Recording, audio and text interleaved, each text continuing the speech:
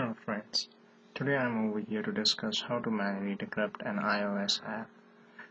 This is with the help of some reading that I had done on my part, and as well as some books that I had taken a reference from, especially the hacking and securing of iOS applications. So most of the steps have been documented in that book, but just to make it easier for people to understand how to manually decrypt iOS apps, this is a video that shows that.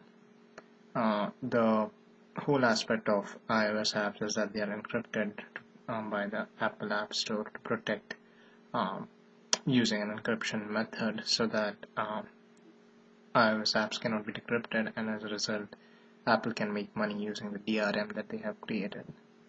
However, we can actually decrypt the apps manually in case when Clutch or Crackless don't seem to work against the applications, and that way it's easier for someone to reverse engineer the code. This is just an example which has been shown a lot of times all around. This is just an additional example that I'm going to present as well.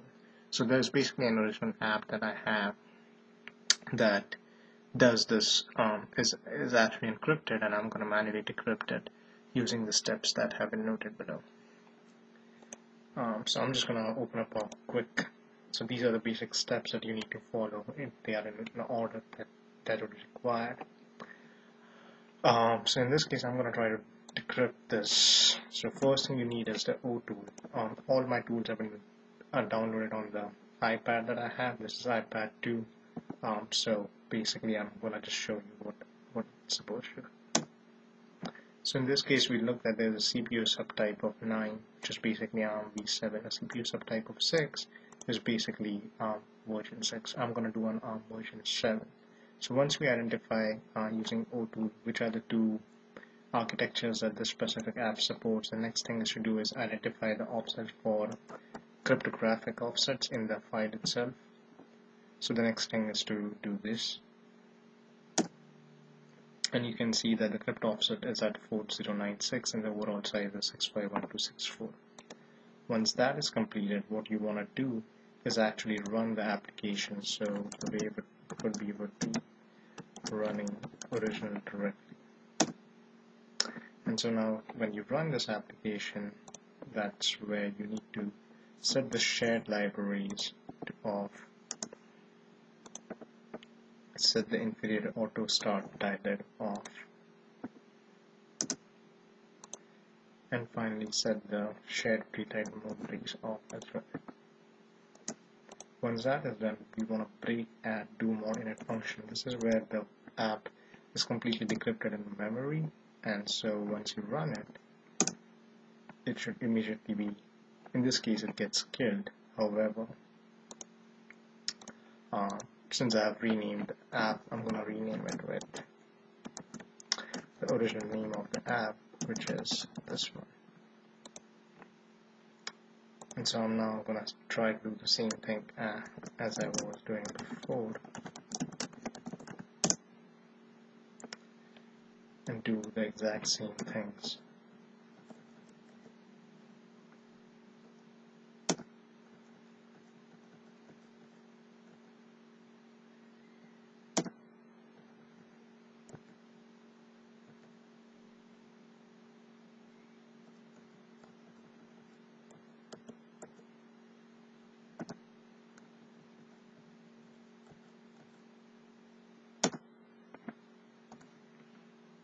So now again I'm breaking on that.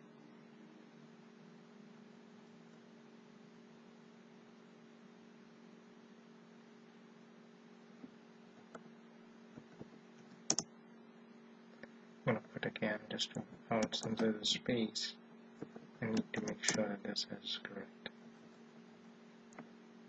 And so let's do overall everything again. So the load rules has been turned off, and the auto has been turned off, and then the preload libraries have been turned off, and then we break at RB into modinate functions, and then we run.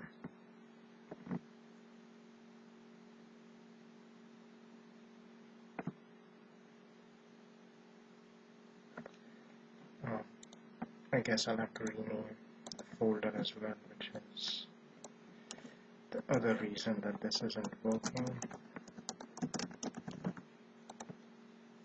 And so this is the original name and the original app.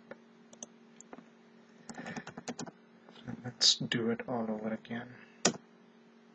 Did this. So making sure that the load rules are off. Autopilot is off.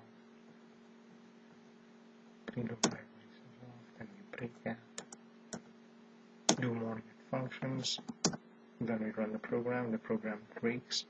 At that point of time we need to calculate basically what is the memory that we need to dump. So in this case, since we already saw that 4096 was the original offset for CPU subtype 9, and that's also the offset for crypt offset, along with ARM architecture 7, I'm going to add this up, which results into this, and then just basically dump the memory from that starting. So 2040 is where, or 4096. So 4096 is actually 1000 hex, but when the file is loaded, it's shifted by 1000 bytes due to the loading aspect of it, and as a result of that, it becomes 2000. And so now you add the original offset plus the size, the cryptographic offset size, and dump that memory. So all you need to do is dump the memory into an ARM v7. I'm going to call it ARM v7 underscore 1. And so now the memory has been dumped, and then now I'm going to kill this process, which is killed, and then quit. And so now this is actually taken off. Now what I want to do is cp the ARM v7 underscore bin /temp, and then do a cd /temp. And so now that we have this file, what we need to do is copy this ARM v7 bin over the original file. So let's see, there's an original file, which it is. I'm just going to copy it. And so while copying, we are basically doing 8192. That's because we are adding the cryptographic offset, which is 4096, and the architecture offset. So once we add those two, that's where the actual decrypted file in memory is set. And that's what we are going to do, is that set it at 8192, and then just override this original executable with this one. So it might take a few more seconds. Once that is done, we basically have to make sure that this original has the cryptographic bit being set to 0. And so usually there's a bit in the file itself that tells if this is 0 or this is 1, which 0 means that it is unencrypted and 1 means that this is encrypted. So I'm using a hex editor. What I want to do now is using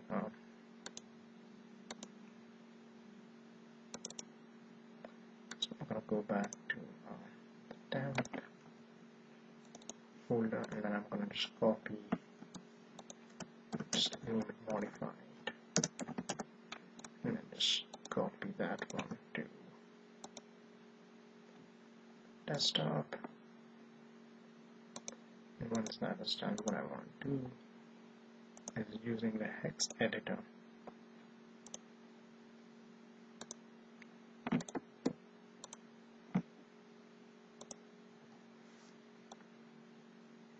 load the file. And so if you do Control G, this is hex editor, I want to go to the offset 4096, which is the cryptographic offset, or the architecture offset as well in this case. This should show all the load commands, and if you look, the very first library is preceded by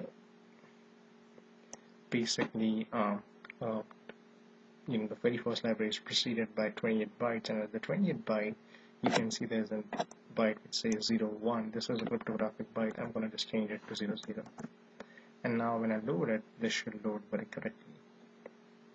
And so now what I'm going to do is actually move this file back to uh,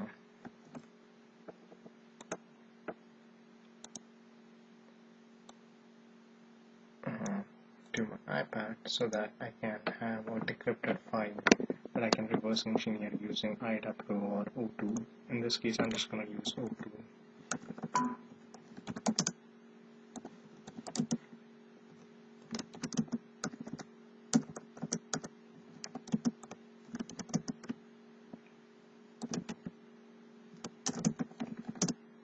And you can see that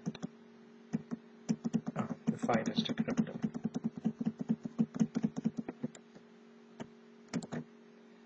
And so if you did not do that, and this is the original which is encrypted,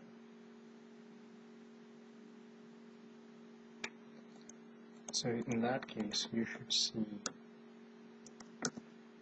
that you cannot see properly, and you can see that the instructions look very different. So let's take an example at 3290.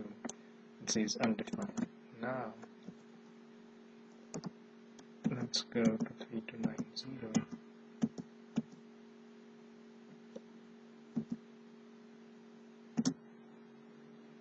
And you can see that the instructions are decrypted. So this explains that basically at this point of time you should be able to look at this source code for the file. In this case, the disassembled source code is what I would call an assembly, Objective-C assembly that you can look at. So this shows basically how you can manually do a decryption. So it's basically 5 steps: original, architecture, setting the breakpoint, making the correct offsets. Once offsets are calculated, just dumping the memory and then overwriting it in the file and then changing. Now these 28 bytes over here can vary for different architectures, so look around, but basically if you modify the correct bit, this should work perfectly fine. Alright, that's pretty much it, guys.